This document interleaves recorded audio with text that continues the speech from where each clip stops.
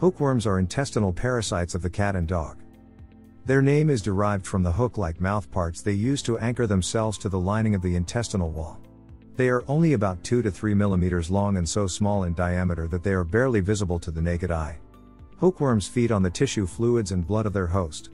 The most common hookworms found in cats are Ancylostoma tubiforme and Ancylostoma brasiliense.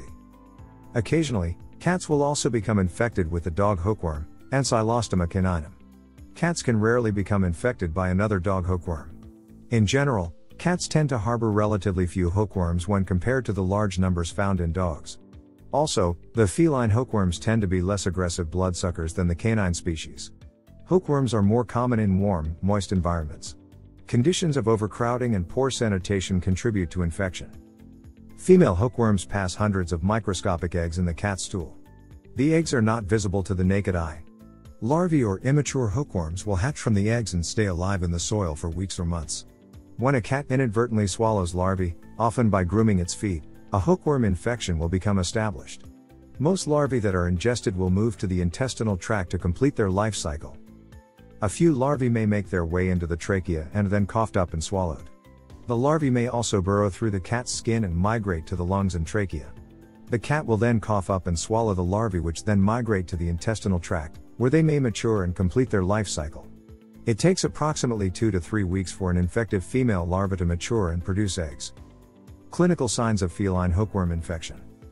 Evidence of hookworm infection includes anemia, the presence of digested blood in the stool, a black tarry appearance to the stool, a poor hair coat, and weight loss. Feline hookworms tend to graze along the lining of the small intestine and are considered tissue feeders. When they do suck blood, an anticoagulant substance is injected at the feeding site which prevents the blood from clotting. Therefore, the cat can suffer blood loss from the hookworm's feeding, as well as continued bleeding into the bowel from the hookworm's attachment sites. Anemia due to blood loss is a more significant problem in kittens than adult cats. Skin irritation and itching, especially of the paws, can be signs of a heavily infested environment since the larvae burrow into and along the skin. Diagnosing hookworms in cats. Hookworm eggs and larvae are not visible to the naked eye, so diagnosis requires microscopic examination of the cat stool. The stool is mixed with a solution that allows the eggs to float to the top of the sample, making them visible under the microscope. Hookworms typically reproduce on a daily basis, so infestations are easily noticeable. Some laboratories also test the cat's stool for hookworm antigens, which is an even more sensitive and accurate test. Once a cat tests positive for hookworms, there may be a need for additional testing, including a urinalysis and blood work, so your vet can determine the necessary course of action. These tests will look for low hemoglobin levels, which are indicative of anemia, and low kidney function resulting from dehydration. The necessity for these additional tests is determined by the cat's overall health and clinical signs. Hello. This video is sponsored by bmix Pets. Are you looking for high-quality cat collars at an affordable cost? Check out bmixpets.com. Use coupon code KittenLife to get 20% off. Hookworm treatment for cats. A number of drugs and drug combinations are approved for the treatment of hookworm infections. In certain cases, killing the hookworms is not enough to save a severely affected cat's life. If there is a substantial amount of blood loss, a transfusion may be necessary to keep the cat alive until she can replace her own lost red blood cells. Iron and nutritional supplements may also be needed until iron levels return to normal. Pregnant cats infected with hookworms should be given the medication 2 weeks after breeding and continue treatment until 2 to 4 weeks after giving birth to get rid of any possible worms in the intestine and lower the risk of infecting their newborn kittens. Infected kittens should be given medication after they have reached 3 to 4 weeks of age and continue treatment once a month to ensure that all of the hookworms have been expelled. In severe cases, if the cat is dehydrated, hospitalization may be required. Fluids will be administered intravenously with frequent tests to ensure the heart and kidneys are responding well to the fluid therapy. Is there a cure for hookworms in cats? Yes, hookworms can usually be cured with medication. It's important to try to catch and treat the infestation as early as possible, as severe or chronic hookworm infestations can be seriously debilitating for your cat. Hookworms are contagious and can be passed not only to other cats but dogs as well.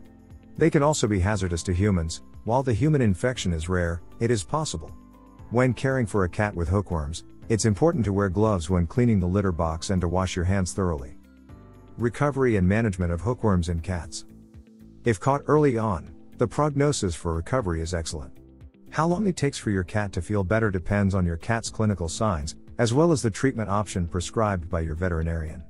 Most medications begin to take effect within a few days, but you may be advised to continue administering medication for a longer period of time.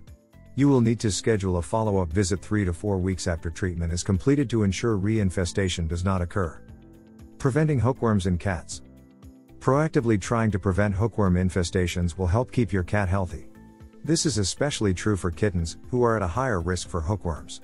Some tips include: keep a clean environment. Fecal matter and bodily fluids are common sources of parasites. Once you've dewormed your cat, a good way to prevent future infestations is to keep your cat's litter box and living area clean at all times.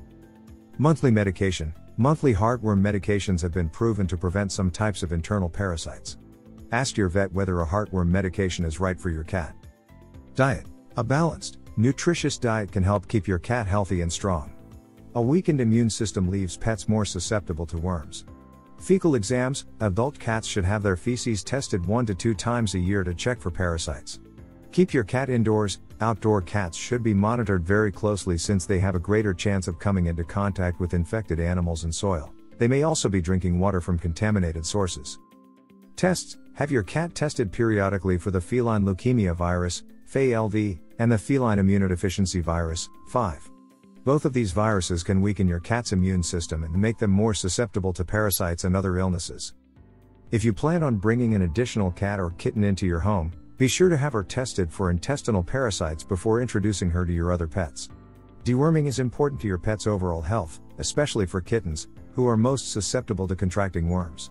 The following deworming schedule is often recommended for kittens: 2 weeks, 4 weeks, 6 weeks, 8 weeks, 12 and 16 weeks, 6 months, and then a year later. However, not every kitten requires such a rigorous deworming schedule, so please consult with your veterinarian. Once your cat has reached adulthood, your vet can also advise on whether further deworming is needed. Hookworm infestations can be severely debilitating for your cat, and even fatal, particularly for kittens, so it's important to consult your vet immediately if you suspect your cat has been infected with hookworms. There is no vaccination available to prevent hookworms. Frequently deworming your cat, having regular fecal exams, and practicing good litter box hygiene can help control hookworm infections. The cost to deworm your cat depends on factors such as the area in which you live as well as the degree of infestation.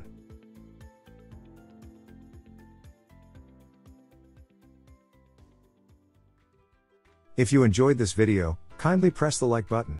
Also, don't forget to subscribe with notifications on, so that you don't miss out on videos like this. Thank you for watching.